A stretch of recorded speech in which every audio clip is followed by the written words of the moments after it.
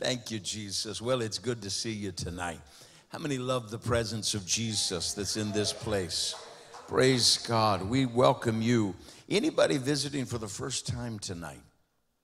Just slip you. Oh, bless you. So glad you're here. God bless you. Praise God. God bless you guys. Awesome. Well, we're delighted you're here. At the end of the service, we will give you an opportunity to give. And you that are visiting the first time don't have to give unless you want to. But there is a card in a seat back near you. And if you'd take a moment and fill that out, then we'd have a record of your visit. We'd have your name. And we take those names, your names, and we pray over them. Every Monday night, we have a prayer service here. Almost every Monday night of the year. Just a few exceptions, Memorial Day, Labor Day, things like that.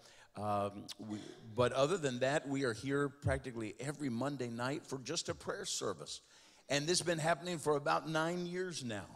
I am so thankful for a people that value the power of prayer enough to come back on a Monday night, and it's just about an hour long, maybe an hour, 15 minutes, and we worship the Lord. We have a brief exhortation from the Word, and then we just pray. We pray for needs, and about every Monday we have, 50, 80 prayer requests. The average, maybe about 80 that are sent in from, sometimes it's more than that, and we pray over those individual needs, and we pray over the names of all those who visit as well. And then we have a time of prophetic declaration, and it's a powerful time of kingdom work. Somebody say amen. And I want to encourage you that are part of the house. I know most people can't make it every Monday night. I am so thankful for those who do make it every Monday night. But if you can't, I just want to encourage you to make it as many Mondays as you can. If it's one, if you make a decision, I'm going to be at least one Monday night a month in the prayer service, that matters. And your presence matters. Amen. Whether or not you come up to a microphone and lead in prayer, there's no pressure to do that. You don't have to do that. Just you being here in agreement, it matters. Somebody say amen. And it shows the value of prayer. Hallelujah. I just want to give honor again to those who consistently show up. Maybe not every single Monday night, but there's a consistency to your showing up, and others who maybe not be here tonight, but I appreciate that. And it shows that those folks, you who consistently show up for prayer on Monday night, you know what it says? You believe in the power of prayer. Amen. And it doesn't have to be spectacular. We don't have to put on big flashing lights and get in a big name somebody to come do. No, hallelujah. You just know the value of prayer. Somebody say amen. Praise God. So can we give our prayers? I know they don't need it or want it, but I just feel like we ought to give them a God bless you. Come on. Thank you, Jesus. Amen. It matters. It matters. Well, praise God. If you've got a Bible, would you turn with me to 2 Corinthians chapter 6, verse 12, and stand for the reading of the word. We'll stand for this one verse, then we'll pray over our word tonight. We've been in a series on freedom from emotional bondage. And I trust you've been blessed in this series, sort of an impromptu series. The Holy Spirit just sort of led us into it, and I've been blessed. How many of you have been blessed by this series? We want to get free. Emotions are given to us by God. They're God-given gifts, and they are beautiful in their proper place. But when emotions are leading us, when emotions are driving us, when emotions are in charge, they're horrible. Emotions make good servants and bad masters. That's the way money is too. Money makes a great servant, but it's a horrible taskmaster, right? So Jesus said you can't serve God and mammon. And I want to say you can't follow the leading of the Holy Spirit and be driven by your feelings. I'm going to say that again. I'm going to say you can't follow the leading. You cannot be led by the Holy Spirit and at the same time led or driven by emotions. Now, the Holy Spirit may use and speak and deal with your emotions, but but we've got to learn the difference. So 2 Corinthians chapter 6, verse 12 says, Paul writing to the church at Corinth, he says, you are not restricted by us. You are not restricted. You are not confined or limited by us, but you are restricted by your own affections, your own feelings, your own loves. You are not restricted, confined, limited by us. See, they were saying, it's you. And he said, no, it's not us. It's your own feelings. It's your own affections, your own loves. And so how many want to be unrestricted? How many want to walk in the freedom of the Holy Spirit? Now, that doesn't mean there are no limits. That doesn't mean that God doesn't have boundaries. How many know you got to live in boundaries, right? Has anybody ever seen a beautiful painting? You know, an amazing thing? It could be by a master. I mean, one of the greats.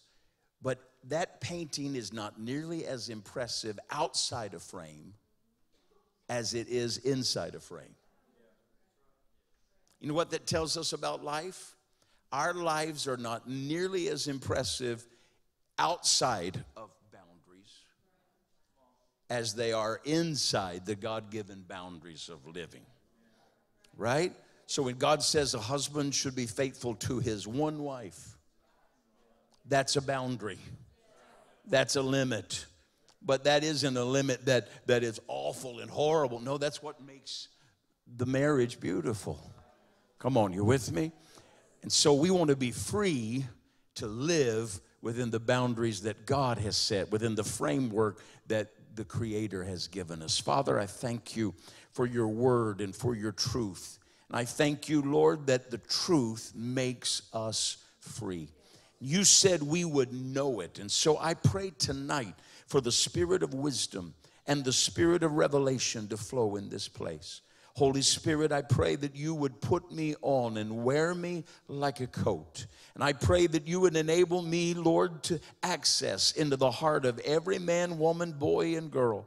And Lord, I pray that you would give us an ear to hear and that everyone will choose to hear. You said, let him who has an ear hear. So Lord, let us choose to hear tonight and to receive the engrafted word with meekness, for it will save our souls. I thank you for salvation. I thank you for healing and wholeness and preservation. I thank you, Jesus, that we'll not leave here the same. In your mighty name, I take authority over any and every opposing power of the enemy. Satan, the Lord rebuke you. In the name of Jesus, the strong Son of God, we command you to desist in your operations and go now in Jesus' name. And Lord, I thank you for liberty and freedom to hear. Somebody, would you just give him some praise? If you believe, you'll receive. Come on. Hallelujah, Jesus, we praise you. Thank you, Jesus. You may be seated tonight. Thank you, Lord. In a mountainous region, a farmer who had delivered in the valley his load was on his way home back up the mountain. He had an empty truck bed. Now, this is not a small pickup. It's not an F-150 truck. It was one of those big trucks they use on a farm to load and carry hay and things like that. And so he's got rails up around it, and he's got a big truck bed that's now empty because he's delivered his load in the valley. So driving back up the mountain, he would pick up those people who lived up in the regions near him they didn't have vehicles, and they'd had to walk down and do their business and gather stuff from the store, and they're walking back up. So this farmer, he was a kind-hearted man, so he'd just stop and let as many as could get in the back of his pickup truck, filled up his cab, let the others get in the back of his pickup truck. And as he's driving, he saw in the distance a figure of a woman walking with what was obviously a heavy, heavy load on her back. So the lady's walking this heavy load, all kinds of stuff, and it's tied to her, and she's got it. situated just right, and she's going slow and climbing up that hill. He drew along beside her. He slowed down and stopped, and she stopped and looked up, and he said, "Would you like to ride the rest of the way up the mountain with the others in the back?" And she shifted her load, wiped the sweat from her brow, and she said, "Oh, yes, thank you, thank you." So they helped her get up in the back of the truck. They're driving, still a good long distance, and they're driving, and as he's driving, trying to avoid as many of the potholes as he can, but he's climbing, winding up that mountain road. The people who were in the back with the lady, after about 30 minutes, a couple of them had whispered to each other, and then finally, as it was going, he was going slow enough where she could hear easily. One of them said, "Excuse me, ma'am." She said, "Yes." They said, why don't you lay down those bags?" And she looked at him as if it had not crossed her mind. See, she was in the truck, and she was happy for the truck carrying her, but she still had all those bags. She still kept that load on her back, and she's just standing up there at the front of the cab with that heavy load on her. When they asked her, "Why don't you lay down that load?" she smiled embarrassedly because she really hadn't thought too much about it, and somebody stepped up there and they helped her unpack. And she laid down those loads, and when she did, she just stretched and let out another sigh and enjoyed the ride the rest of the way. You see, she had climbed into the truck, was greatly relieved not to be walking. But it hadn't occurred to her that the same power of the truck that was carrying her could take care of her bags, could take care of the baggage that she had in her life. You say, "Well, what does that have to do with me?" Well, there are a lot of Christians that are on the highway of holiness. We're on the highway to heaven, and we know the only way we're going to make it is through the power of the Holy Spirit. We know the only way we're going to make it is by the grace of God. We know that if we're going to get to heaven, it's got to be by grace and by grace alone. How many know that? And so we're riding in the, can I say it this way? We're riding in the grace truck. We got in the truck, we're riding in the grace truck, and we're so happy that we not have to work our way up this great hill to get home, to get to heaven. And yet there are many of us like this little woman. Though we're in the truck, we still are loaded down with all kinds of bags, with all kinds of anxieties, with all kinds of worries, and all kinds of regrets, and all kinds of fears, and all kinds of impulsivities, and all kinds of issues. We're still carrying so much stuff from yesterday, and carrying things, and so we're happy to be on the truck, but we're still worn out. We're still quite weary, because we're standing with this heavy load on us. Well, how many believe, like that little woman, we ought to embarrassingly smile and say, "Yeah, help me get this stuff off me. Help me get these bags off me." Come on, how many lift up your hand and say, "If I'm gonna ride the grace truck, I don't want to ride it with a heavy load on my back. I might as well." I felt the witness of the Holy Spirit. Somebody ought to wave with me and say, "I might as well lay it all down. I might as well lay my troubles down, lay my fears down, lay my worries down, lay it all down, and let the same power that's carrying me to heaven carry these loads." 1 Peter 5, verse 6 and 7, those two verses. Verse 7 is one of my favorite verses in all the Bible. Verse 6 says that we are to humble ourselves under the mighty hand of God, that in due season He'll exalt us. Humble yourself. Look at your neighbor and say, "Humble yourself."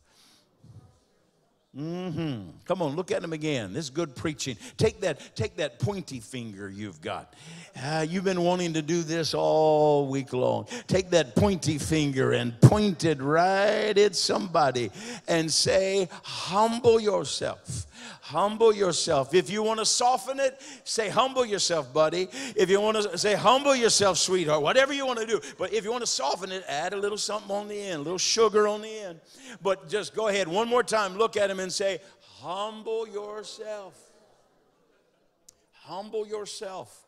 Come on, I could stop right here and just dig in, because how many know this is our number one issue? Pride. Pride is our number one issue. This pride of life. So Peter says, humble yourself under the mighty hand of God, that he may exalt you in due season. Verse 7, he tells us how to humble ourselves. Casting all your care on him, for he cares for you. You see, I've noticed something about people, especially people who are bound by the spirit of poverty, by a mindset of poverty, by a mindset of false humility. I've noticed something about people that are they've limited themselves. They're not restrained by anyone but themselves, and they've limited themselves in their own thinking, and they have this mindset of poverty, this mindset of smallness and false humility. See, they are the kind of people that get in the truck. They get in the truck and they're appreciative of the ride up the hill, but they don't take the burdens off, the bags off. And they tell themselves that they don't want to impose.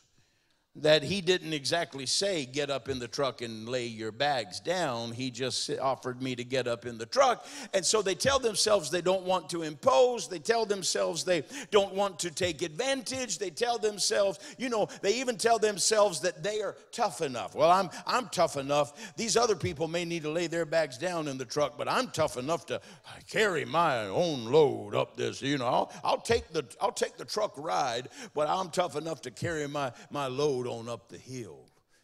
Come on, how many know what I'm talking about? People who accept something, but they don't want to accept all. For whatever the fear is, whatever the lie is that they believed in their thinking. But how many lift up your hand and say, I want to walk in freedom? Come on, are you ready to walk in freedom? In Jesus' name. Look with me at Luke chapter 6, the 6th chapter of the Gospel of Luke. Here's one of my favorite stories here. Luke chapter 6, beginning in verse 6. And it says, now it happened on another Sabbath also that Jesus entered the synagogue and taught. And a man was there whose right hand was withered.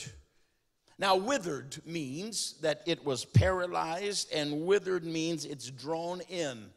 And so his right hand would have perhaps looked something like this. It had not fully developed. It had, we don't know if it was from birth or an accident. If it had been developed to a degree, after an accident, it had atrophied the muscles, and now it is drawn in. And so he can't do this. He has no use of his right hand. Luke is a medical doctor, remember? And so when he writes the story, he's the only one. Matthew tells this story, Mark tells this story, and Luke is the only one that tells us it was his right hand. Why? Because he asked. He's the doctor. He wants to know, is it your right one or your left one? Right? How many know when you go to the doctor, they don't tell you what's wrong with you, you tell them what's wrong with you. And then they practice. Come on, hallelujah. They still call it a medical practice, right? And they call it that for a reason, because they're not God, in spite of what a few of them think. They are not God. They have not. I'm losing some amens. You're acting like I'm speaking at a convention of doctors. Hallelujah. Well, Luke, the physician, he makes note it's his right, and so it's withered, it's paralyzed. He has no use of it, and it's drawn in. And so there was a man there, his right hand was withered. The scribes and Pharisees watched Jesus closely whether he would heal on the Sabbath, that they might find an accusation against him. They watched Jesus to see if he's going to heal the guy, not because they want to rejoice, but they want to accuse him of working on Sabbath. But Jesus knew their thoughts, and said to the man who had a withered hand, "Arise, come here, stand here. Arise, get up, come stand here." And he pulls the man out of the crowd and pulls him to stand in front of everyone. Come stand here. And the man arose and stood. Then Jesus said to the people, "I will ask you one thing. Is it lawful on the Sabbath to do good or to do evil? To save life or to destroy?" And when he had looked around at them all, Mark records with anger. When he had looked around at them all angrily. Jesus is mad. I know we don't recognize the angry Jesus in the 21st century. Getting quiet in here. But you need to read the Bible. There were moments when Jesus got quite angry, and this is one of them. Why was he angry? Because of the hardness of their heart. Because they don't care at all about the suffering of this individual. All they're interested in is their interpretation of the law and whether or not it's going to be broken. And so Jesus looks around at them angrily, and after he asks the question, then he says to the man, "Stretch out your hand." Somebody look at your neighbor and say, "Stretch out your hand." Come on, tell them again, stretch out your hand. He said to the man, "Stretch out your hand," and he did. Now let me ask you a question. When he says to the man, "Stretch out his hand," it's obvious, right, that he's talking about the maimed one, the lame one, the paralyzed one, the withered one. It's obvious he's talking about the right hand. But I wonder if the man was tempted to stretch out his left. Because his left arm, if his right arm is maimed, how many know that the human body is amazing at compensating? So if his right hand is withered and paralyzed and unusable, how many know that his left arm must have been an amazing specimen of manhood? Because he's used it perhaps all his life. He's used this left arm. So it would have been, a good-looking arm, a strong arm, a good example of what a man looks like, sort of like mine. You always laugh like that, and it just does something to my ego. So we know that Jesus is referring to the right one. I'm sure the man knew it as well, but I just have to wonder if he was tempted to stretch out the left one. But if he was tempted, he made a quick decision, and he said, "I don't need any help over on this side. I got this side's working good. I need some help on this side." And this Jesus isn't just another teacher. He's not just another philosopher. He's not just another rabbi. He's got the ability to do something with what nobody else can. Oh, hallelujah. Come on, hear me. Jesus is not just another religious figure. He's not just another teacher. He's not just a good prophet, a good teacher, as some religions acknowledge. I dare you to lift up your hand and say, "He's the Son of the Most High God." He has the power, hallelujah, to restore and to make whole that which is broken. So the man stretches out what he couldn't stretch out. Oh, wouldn't you love to have been there? As he looks down and every eye in the place is looking, and then he begins to do it. His fingers begin to move. Can you imagine the big old smile that came on his face and on the faces of his friends, and the big old frown that came on the faces of the religious leaders? And hallelujah, I dare you to look at your neighbor and say, "And if I'd have been there, I'd have smiled as much at the frown on the Pharisee's face, hallelujah, as the smile of joy on this man's face, because his hand was restored," verse 10, "as whole as the other." Hallelujah. How many know God does a quick work? And what had taken years to develop the left side, God said, I'm just going to touch the right side. Hallelujah, because I don't want you spending the rest of your life like this. Glory to God. But the Bible says, look at this verse. But they, verse 11, were filled with rage and discussed with one another what they might do to Jesus. Who's they? Well, that's not the common folks. That's these religious leaders. That's these the scripture refers to as the Jews. They don't want to see the power of God released because they don't have it. And so they're against it. But thank God for this man. He stretched out what was wrong with him. And Jesus made it right. He stretched what was wrong with him. In other words, he stretched, in our context tonight, he stretched to lay down some things. He stretched to let go of some things. He stretched. Now, if he had been born this way, and even if it had come as an accident, how many know that this man has a mother in his life? He may have a wife. We don't know all the details about his story, but he's probably got a woman in his life somewhere, a mother, a wife, maybe a sister, a loving sister. We don't know. But what I do know about this man, if he had a lady in his life who cared for him, especially his mom, and then a wife, how many know that they would have helped him? They would have helped him be able to dress in such a way to minimize attention to what is wrong with him and to highlight what is right, what is good about him. They would have trained him.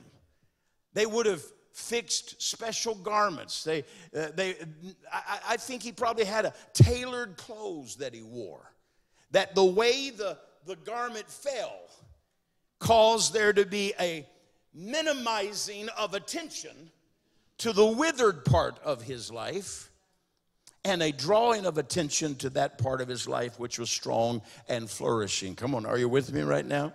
You say, why is that important? Well, that's important because you see, some people never get free from emotional bondage and never lay down emotional baggage because they have become experts at minimizing weakness. Religious people lead the bunch. By religious people, I don't just mean everybody you disagree with. Because have you noticed we live in a culture in the church that anybody that doesn't agree fully with your viewpoint on an issue has a religious spirit? We need to grow up and just let people disagree. Uh-oh. I said we need to grow up and just let people disagree. So when I say religion, I'm not just referring to that kind of thing that's become so popular and thrown around so easily in our culture, in our church society. I'm talking about the fact that in church, we somehow got the idea that we've got to always show only our good sides. We got to always show the smile. That we can't let down our guard and show anybody that we're struggling. Now, look, I don't believe we ought to walk around. Let me say it this. Let me back up and say it this way. We've got the idea that we've got to live a veiled, covered life. But how many know sometimes you've got to learn how to be transparent with the right people at the right time? Now, I don't mean we're going to walk around in our underwear. I don't mean that kind of transparency. Come on, I want you to hear me. I'm not trying to be funny. I want you to hear me because some people think that transparency means that I'm just walking around in my underwear and just telling you every bit of issues I've got, every struggle I've got, every little thought I have come in my mind. No, not talking about that. But you see, we love to swing to the pendulum to one extreme or to the other extreme. And Jesus said it's a narrow way that leads to life. And the narrow way isn't at this end of the truth or that end of the truth. The narrow way is straight down the middle of the truth. It's not either or. It's both and. Come on, are you hearing me? So I need to learn to be transparent. And we need to find people in our life that we can do life with, that we don't always have to put on that religious face. Come on, you know what I'm talking about. You be struggling, husband and wife be going at it with each other. Rah. Get to church, close the door, turn around. Somebody's walking up beside the car. Oh, hey, brother, how you doing? And that brother says, well, how are you? Oh, I'm blessed with the best and not stressed. Man, they would have thought you were not stressed about 3 minutes earlier down the road. Come on. So we've learned how to minimize our weaknesses, to cover them up, not to draw attention to them. The problem, the real issue with this is that eventually, if you do this enough, eventually you can't even see it. Eventually you get so accustomed to it that you no longer see it as an issue, as a problem, as a weakness. And you say, well, what's the problem with that? That means that somebody feels better about themselves. The problem with that is that person will never get healed. Because you're never going to receive something you don't think you need. Oh, come on. So you got to be willing. Somebody lift up your hand and say, I got to be willing to stretch out the weak side.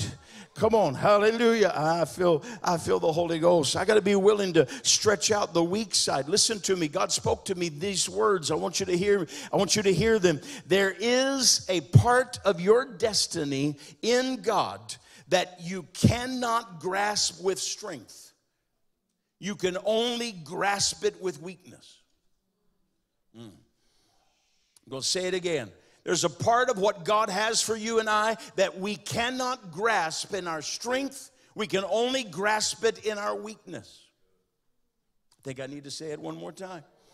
I don't mean weakness as in perpetually sinning. I'm talking about coming to a place where we humble ourselves and acknowledge, I'm not good at that. I'm struggling with this. I need help. And when I stretch out to God what it is, come on, God's asking some men and women and boys and girls tonight. He's saying, stretch it out. He said, I'm putting the spotlight on you and I'm going to make you uncomfortable, and I'm asking you, inviting you, stretch your issue out. Stretch that baggage out to me. Stretch it out and lay it down. And you and I've got to make a decision. Are we going to stretch out our weakness, or are we going to stretch out our strength? Come on, there are times even in our prayer life where we avoid getting real with God. We spend all our time, we have a list we pray through, and we're praying for this one and this one and this one and this one and this one, and we're praying, and we pray. How many have ever heard somebody that just prayed rapid fire? And then when they finish their prayer, in Jesus' name, amen. And the Lord said, wait a minute, I had something to say to you. Well, catch me tomorrow, Jesus. I got to get on to my next project. Or, okay, Lord, I know you need to say something to me about that brother. Because he really is going off. He's just going off. That sister, maybe about my husband. You need to say something to me about my husband. Lord, yeah, what do you want to say about? I've said a lot to you about him. What do you want to say to me about him? And the Lord says, no, I really don't want to talk to you about your husband. I'd like to talk to you about you. Well, okay, yeah, I'm hurting. Yeah, it hurts. It really does hurt, so thank you. The Lord said, no, I want to talk to you about you hurting him.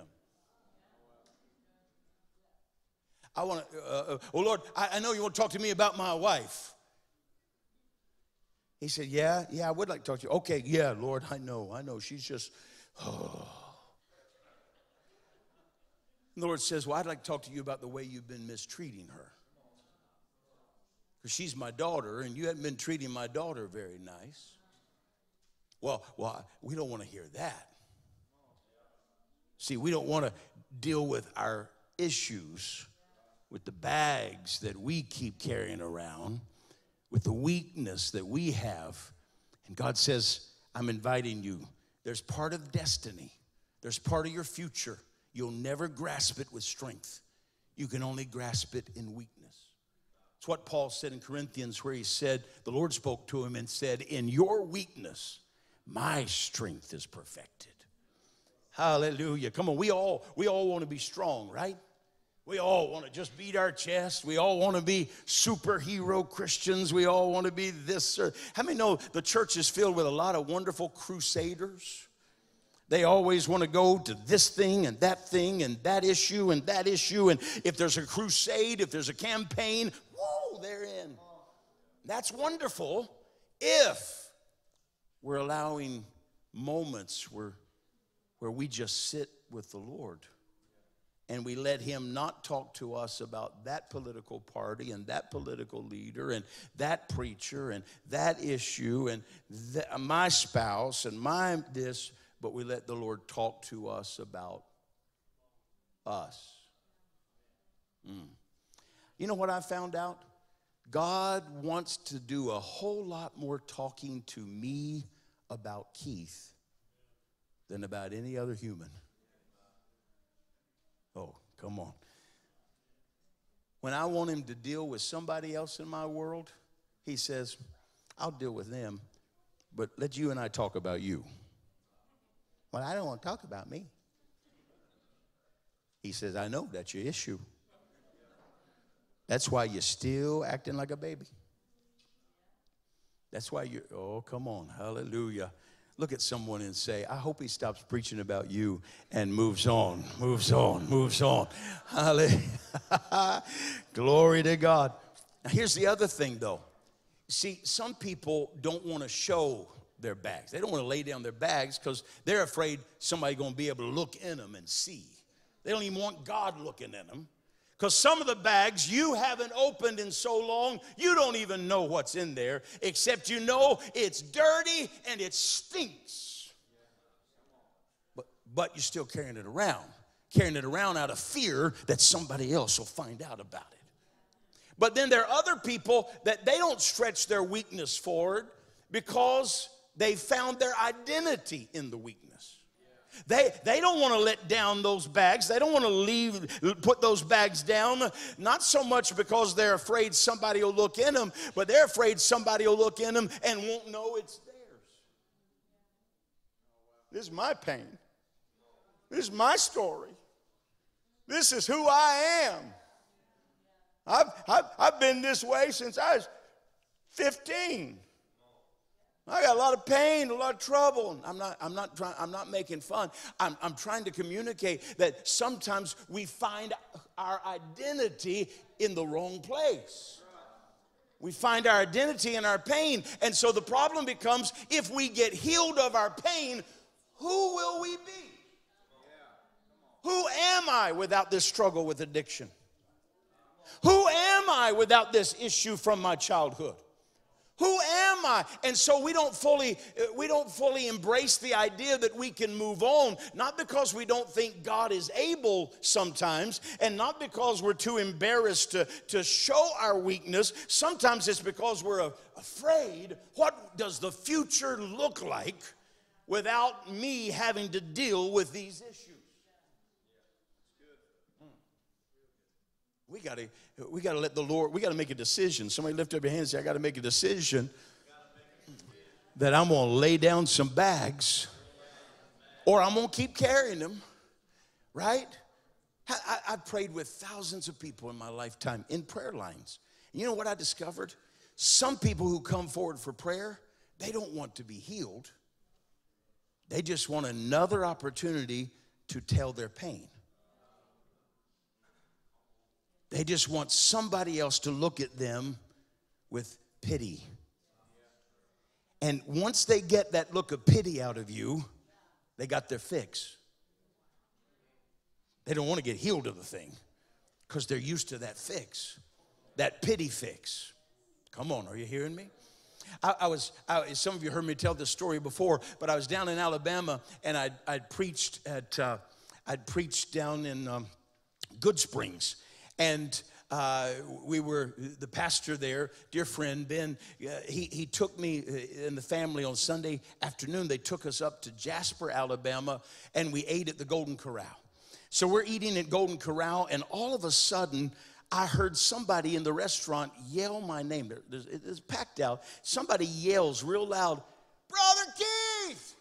Brother Keith!" I look around, and here comes this guy, and he's from Kayla's home church, Carbon Hill, Alabama, Elm Grove. And so he's from 30 minutes the other direction, west, and I was 30 minutes south. And so he yells, he comes over, "Hey, Brother Keith, good to see you." We shake hands or whatever and exchange pleasantries. And then he said, as he's getting ready to go get his food, he said, "Brother Keith, will you give your dad a message for me?" I said, "Well, sure, certainly. What's the message?" He said, "Will you tell your dad it's his fault?" Well, that struck me strange. I said, "Okay, but what's his fault?" He said, "Because of your dad, I had to go back to work." I said, "What do you mean?" He said, "I've been on a disability check for 15, 20 years with my back. So I've been drawing disability. But last time your dad was at our church, he prayed for me and I got healed." He said, "God healed my back and I had to go back to work." Now, thank God he was willing to receive it. Hallelujah. I'm not going to, come on. I'm not going to ask you to raise your hand, but how many know some people that if they got healed, they'd say, "Lord, give me that trouble back, because I don't want to have to go to work. I've been enjoying just hanging out at home and still drawing a check." So you got to ask yourself, why are you carrying the baggage?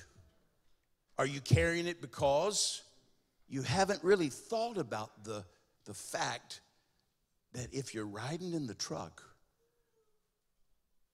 the same power that's carrying you will carry your bags? Or is it because you just don't want anybody to see that you got any ugly baggage? You don't want anybody to be aware you've ignored it long enough, you've minimized it long enough that you don't even think it's an issue. The Holy Spirit starts pushing at it, and you make a decision to draw back and to turn your good side to the Lord, your good side to the people, your good side. Even when you go in the mirror, in the restroom, you turn your good side because you don't want to take a really good look at yourself. And is it that, or is it because you've so become your pain? You've so become your problem that you don't turn your weakness away. You parade your weakness, because it is this weakness. It is that gets people to pity you and to look at you and to maybe give you stuff and to pat you on the back and say, "Oh, poor little you." You got to make a decision. Are you willing to lay down the baggage? How many lift your hand and say, I want to lay down some baggage? Hallelujah.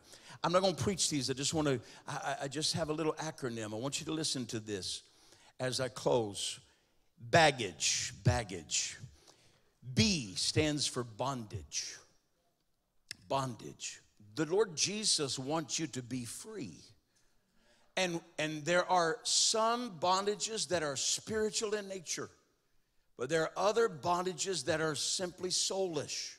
They're emotional. And sometimes it's intertwined, where because of the emotional issue, it's given an access point for a demon to come in and to torment in that area. But can I tell you that no matter what the bondage is, you and I can be free in the name of Jesus. Come on, hallelujah. I dare you to lift up your hand and say, "Jesus died so I could be free." Hallelujah. Come on, somebody wave and say, "Not just when I get to heaven one day, he died so we could be free right here, right now." Right here, right now. The B stands for bondage, but somebody praise him that you can be free. Now, here's some areas of bondage I'm going to list in the rest of this acronym. A stands for attitudes. Your altitude is determined by your attitude. If you grumble and gripe and complain, you're always going to be miserable. But if you learn to be grateful and thankful for what you have and where you're at, you're going to find yourself beginning to rise. Come on, you hearing me? How many have ever met somebody with a bad attitude? Come on, if you've ever looked in the mirror, you should have lifted your hand right there. Because you have met somebody at some point with a bad attitude, right? I mean, look at your neighbor and help me preach and say, we just need an attitude adjustment every now and then. Hallelujah. Glory. And the Holy Spirit is a genius at giving us attitude adjustments. Amen. The G, the first G stands for guilt. See, some people's bag is a baggage, a bondage of attitudes. They just got a bad attitude. It stinks, stinking thinking, stinking attitudes, and it keeps them limited and keeps them constrained and keeps them from the best God has. Others, it's guilt. There are Christians that are still carrying guilt from sin they repented of 40 years ago. And you keep, maybe it's 4 years, whatever, but you keep repenting for sin that God doesn't even remember. The Bible says when He forgives you, He casts it away from you. As far as the east is from the west, into the sea. And the Bible doesn't call it the sea of forgetfulness, but that's a good term that somebody put on it. He throws it into a sea, never to remember it again. And yet we're carrying such heavy loads of guilt.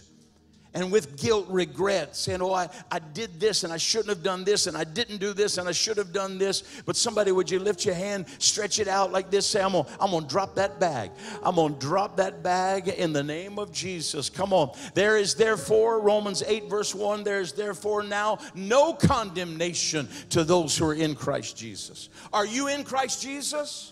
Then would you lift up your hand and say, there's no condemnation. Come on. There's conviction, but there's no condemnation. Now, what is the difference between condemnation and conviction? Conviction always has hope attached to it. Condemnation never has hope attached to it. Condemnation will make you feel like there is no hope. But if the Holy Spirit is convicting you of an attitude or a sin, it comes with hope. All I need you to do is repent of it, and you're free in Jesus' name. The next G stands for grief. Some people are carrying a bag of grief. Grief. Grief over a failed marriage. Grief over the way they were treated by their parents. Grief over a loved one that has passed. Grief. And that can become a heavy bag. The Bible says we do not sorrow as the world, as those without hope. You don't have to carry a bag of grief. You can be free in Jesus' name. You just got to stretch it out and let Him touch it and lay it down. Somebody say amen. The next one is anger. Let me know that's a heavy bag. The wrath of man does not work the righteousness of God. There are people, though, that are just always on the verge of anger. I speak over you in the name of Jesus. You're going to stretch that out because there's a root cause. The anger is never the root. There is a root that causes the anger. And in the name of Jesus, I declare you're going to be made whole. But to be made whole, you got to stretch that out. Quit defending your anger. Quit making excuses for your angry outbursts. Quit making excuses for your angry tirades. And come before God and stretch out your weakness. And say, God, I don't know what the cause of this is, but I need you to heal me. Come on. Hallelujah. In Jesus' name. And then the next G is glitz. Glitz. What do you mean by glitz? I mean like a rhinestone Christian. Oh, a lot of compromising on the way to my horizon. But I'm going to be where the lights are shining on me. Like a, some of you don't know the song, but you come on, yeah. Come on, let me go through those lyrics again. There'll be a load of compromising on the road to my horizon. But I'm going to be where the lights are shining on me. How many know that attitude has swept the American church? Everybody wants to be where the lights are shining on me. Glitz becomes a heavy bag. This desire for fame becomes a heavy bag. We got to lay it down. And then the E is expectations, specifically unrealistic expectations. Do you know, men, is this all right tonight? Am I doing all right? Going a little longer than I intended, but is this, are you getting something? I realized this morning, most of the offenses that people carry in life have to do with unrealistic expectations. Most of the people that are offended at you are offended at you, and you don't know why. Well, how is it that so many people get offended at us and we really don't know why? Well, could be that we're living such self-focused life we were unaware on the level we should have been aware. Could be that. But it could also be that they put on us, on you and on me, we put on others unexpressed, unrealistic expectations. We expected that person to say such and such, and they didn't. We expected them to do this or that, and they didn't. And we got offended by it. And if we really wake up, we realize that was an unrealistic expectation. For instance, in a marriage, how many know your spouse can't fix and solve and meet all your needs? Uh-oh, getting quiet. There's only one who can do that, and his name is Jesus. Come on. But if we go into a marriage expecting our spouse to meet all of our needs, there's going to be some disappointment. And if we allow that disappointment to grow, it'll turn into resentment. And then before long, there's an offense. Come on. Am I helping somebody? Yeah. Unrealistic expectations, unexpressed expectations can be a heavy, heavy bag that we've been carrying for way too long. But how many will lift your hand and say, Lord, I want to drop these bags. Come on, I want to drop these bags. Will you stand with me tonight and just say, Jesus, I want to drop these bags. I want to, hallelujah. In fact, I want to ask you to do this. Baggage, bondage, attitudes, guilt, grief, anger, glitz, expectations. How many say, Lord, I've been carrying all of those and others. But tonight, in the name of Jesus, by faith, I'm gonna stretch out. I'm gonna stretch out my weakness. I believe the power of God is going to touch my life, my living. Because as I surrender to Christ, He comes to help me. He comes to heal. He comes to deliver. He comes to free. So I challenge somebody here tonight to just stretch out your right hand. Just stretch out your right hand and say, Lord, I just give you my weakness. I give you my weakness. Or maybe for you, it's your left hand that's the weak side. Whatever your weak side is, just stretch it out. Stretch it out. And just begin to rehearse. Let the Holy Spirit help you think of things that where you've been been holding on. You've been either trying to hide your weakness even from yourself, or you've found your identity in your weakness, in your issues, in your struggles, in your anger, whatever. And just say, I'm going to trust Jesus tonight. I'm going to trust Jesus. Come on, will you just stretch out to Jesus?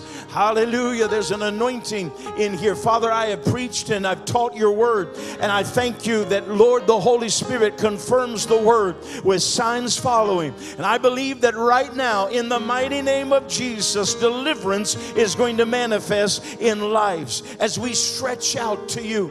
We stretch our weakness to you. We humble ourselves under your hand. We cast our cares. We bring our anxieties, our fears, our worries, our struggles. We bring them and we just lay them down in the bed of the truck. We lay them down in the bed of this grace truck, Lord. We've trusted your grace to carry us to heaven, Lord, but we've been struggling up this mountain. Even on the back of the truck, we're worn out, we're weary because we're carrying these heavy things. But in the name of Jesus, we lay it down. We lay it down. Come on, you just need to say that.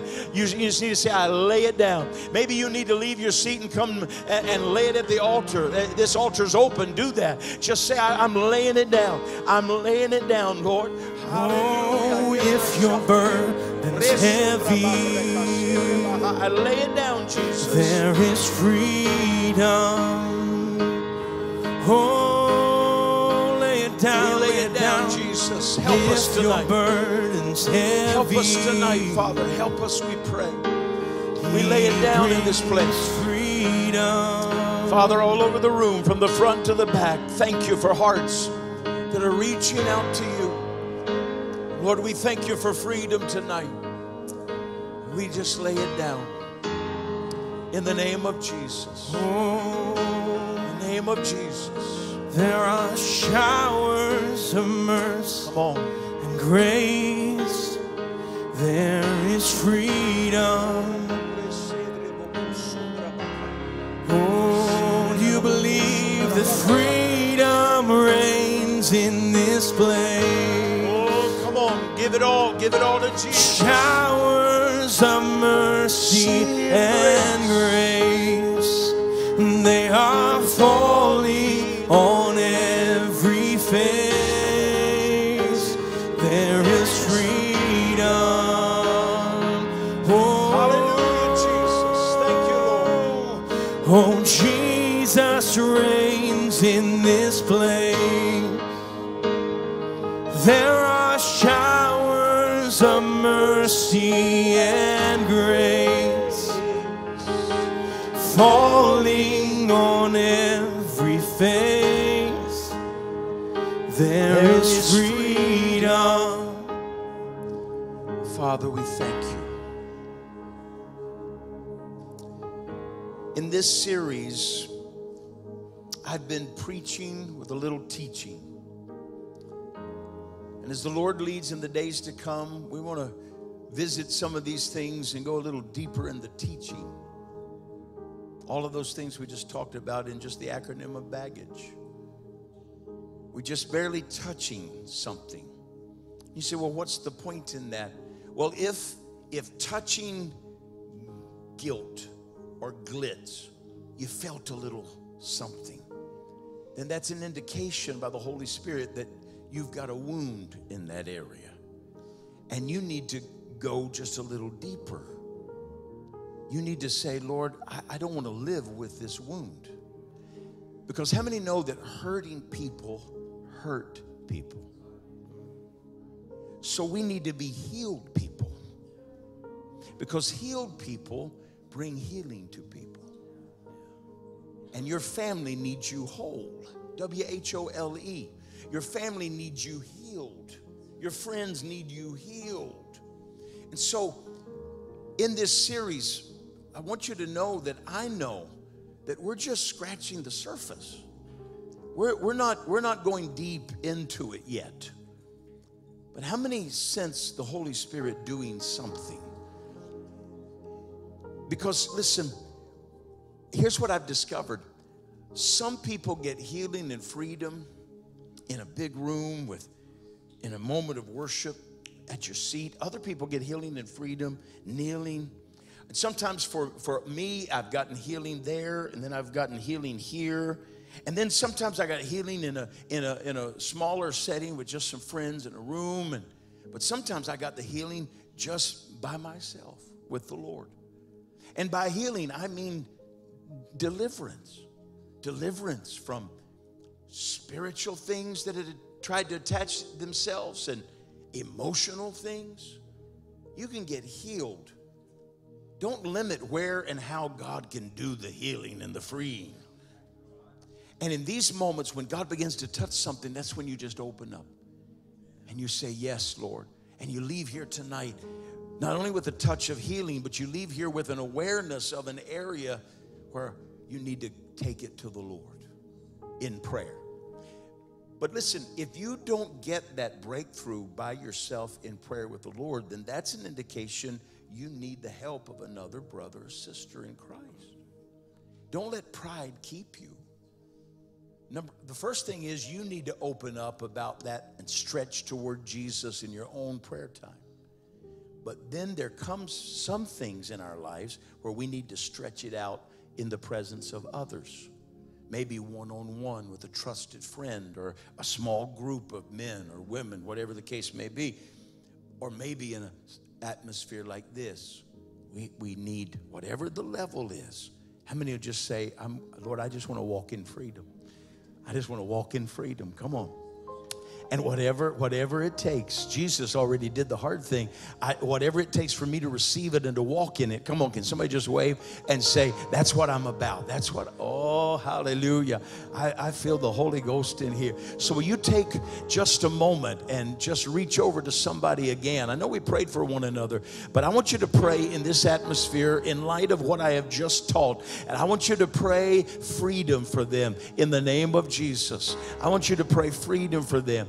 And maybe you need to go to someone specific. Maybe there's somebody that you just need to humble yourself and say, go to them. Maybe across the room and say, I just need you to pray with me right now. Will you do that? Come on, can we take just 60 seconds or so and just do that right now in the name of Jesus? In the name of Jesus. Lord, I thank you. Strongholds are being broken. I thank you. Healing is manifesting. In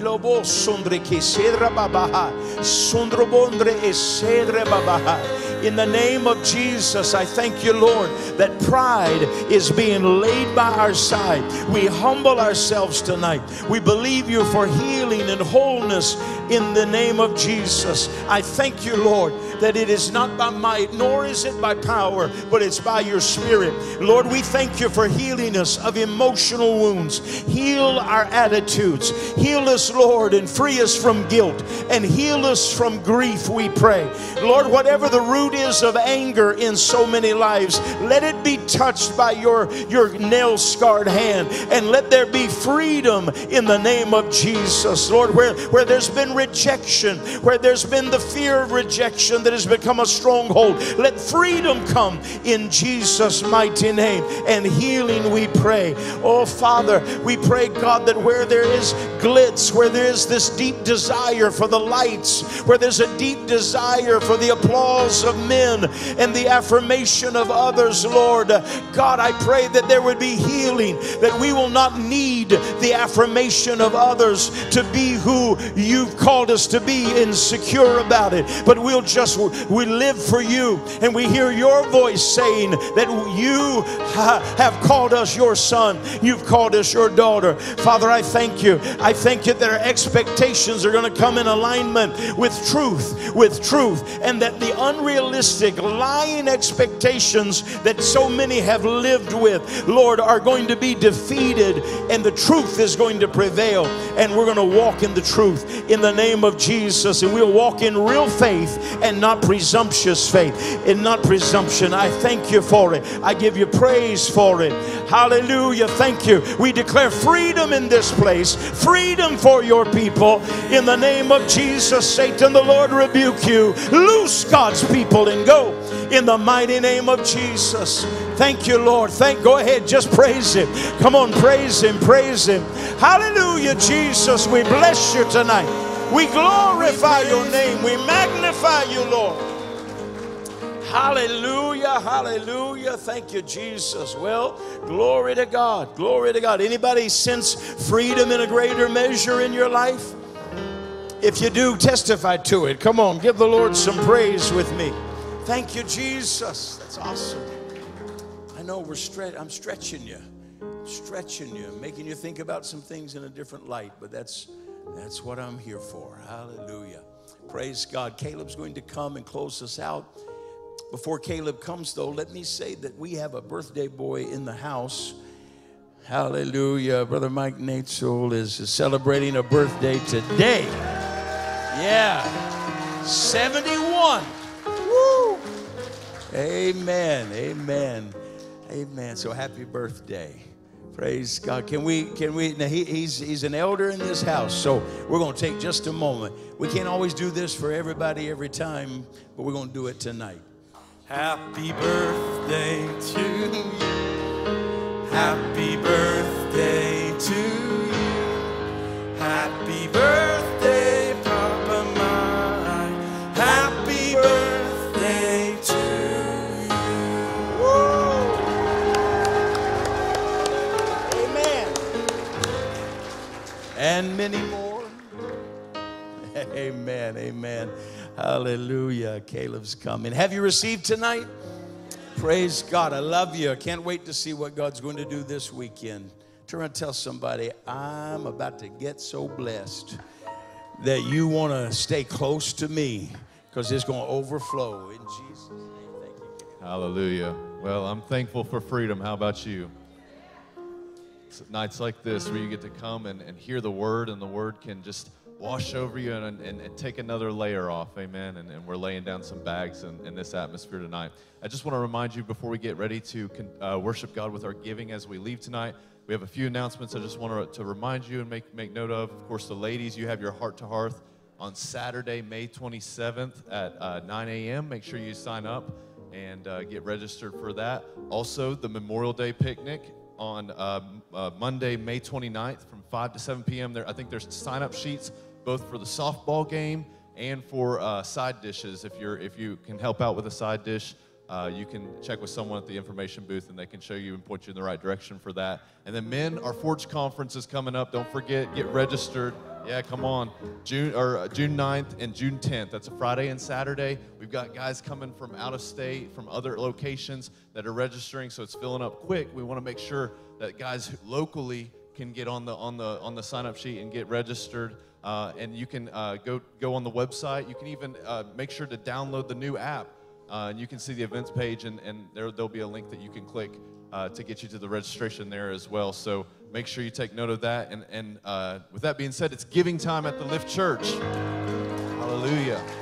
We'll get ready to give of our tithes and offerings as we leave tonight. The ushers will bring the buckets forward. But I just want to read this quick couple of verses over us as we give. And it says in Matthew chapter 6, verse 19 and 20, it says, "Do not lay up for yourselves treasures on earth where moth and rust destroy and where thieves break in and steal, but lay up for yourselves treasures in heaven." How many want treasures in heaven?